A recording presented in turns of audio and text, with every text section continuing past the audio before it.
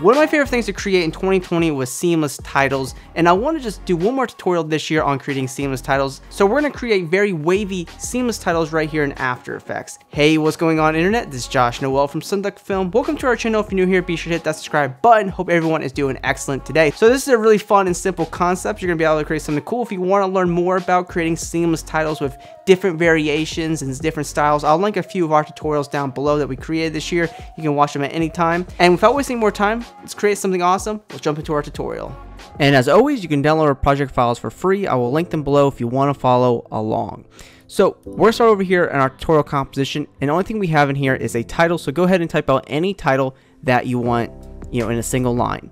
So what you're going to want to do to create this seamless effect, first thing we need to do is grab our title layer once you have it typed out and go to Layer, Pre-Compose, and you can call it Title Placeholder. Click OK. Then what we want to do is go back into that composition, and we'll go to Composition, click on Composition Settings, and we want to bring down the width and height to just kind of clamp down around the title. So we're going to kind of just get this nice and tight. You can see there's not much black space around the title at all, and that looks great. So once you have the comp size narrowed down here, then just click on OK and go back into your previous composition, and your title placeholder will still be in here. So what we want to do is go to Effect, Stylize, and grab Motion Tile, and we'll expand output width and output height until we fill up the entire composition. You might want to go a little bit further.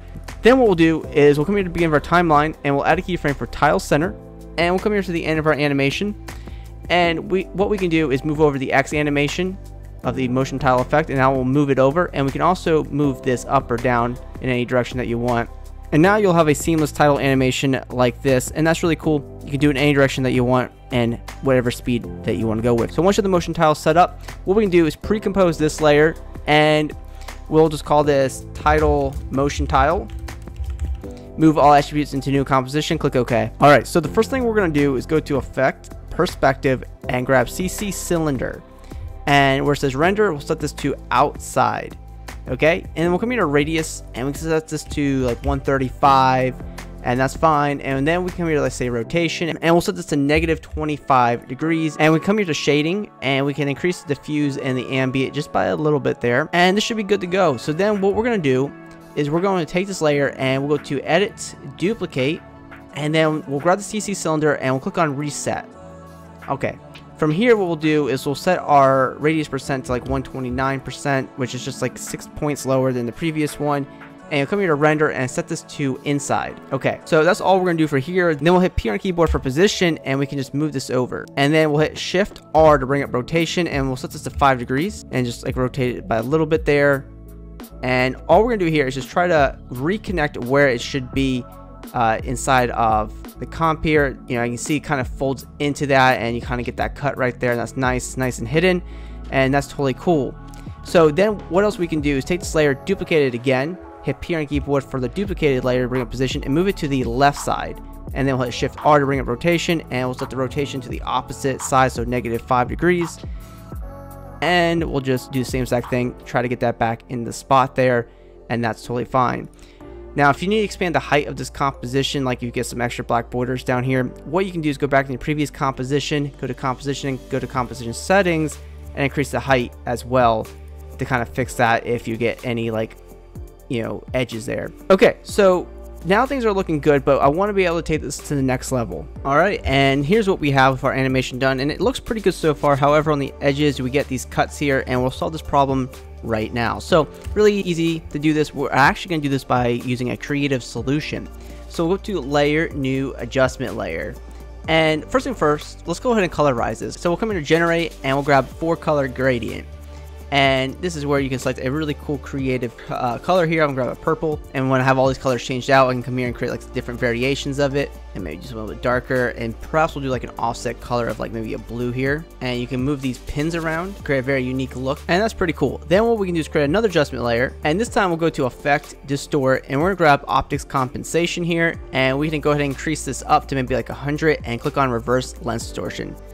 And maybe we can lower it down by a little bit, but that's going to get rid of that side cut that you'll have there, and this creates a very unique look on our composition. We also go into your Effect, Noise and Grain, and add noise to this, and we can increase the noise up to like 12%. and uncheck use color noise, and that'll create a very unique look on our seamless title here. And now here's what we have, and it looks really good, nice and seamless. And the coloring, everything looks good. However, if you want a little bit more movement in this, we can take our main cylinder here and move it over to the left or the right. What we can do is create a null object. I come to layer, new, null object, and we can parent everything except for save the adjustment layers to the null object. So we'll parent that to the null, and we'll come here to the beginning of our timeline. We'll hit P on keyboard forward position, add a keyframe for it, and we'll move forward here, and we can just bring the X position over, and that'll make it appear as if our entire cylinder here is moving, and I think that's a really cool look. And to close out this tutorial, I want to give a huge shout out to our 650 motion graphics starter pack extension right here inside of After Effects. So this is our motion graphics starter pack extension right here inside of After Effects, which holds hundreds of templates ranging from titles, animated backgrounds, call to actions, shape transitions, and more. And for example, if you're looking for a title animation, we can come through here, find a title animation that we want by previewing it, and click on apply when you find the template that you want. And we automatically get a full title animation imported into our composition, which we can go into that title composition, change out our titles to whatever we need it to say, and we can easily adjust the graphics to fit our titles perfectly.